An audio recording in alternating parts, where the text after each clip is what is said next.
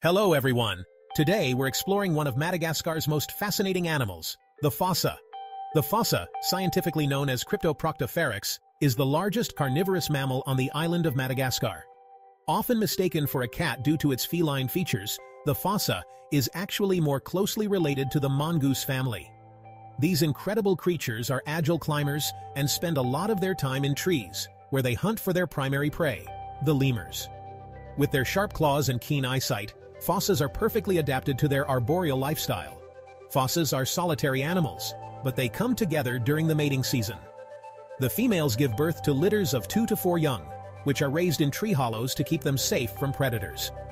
Unfortunately, the fossa is currently classified as vulnerable due to habitat loss and hunting. As Madagascar continues to face deforestation, the fossa's future is increasingly at risk. Thanks for watching. Don't forget to like, comment, and subscribe.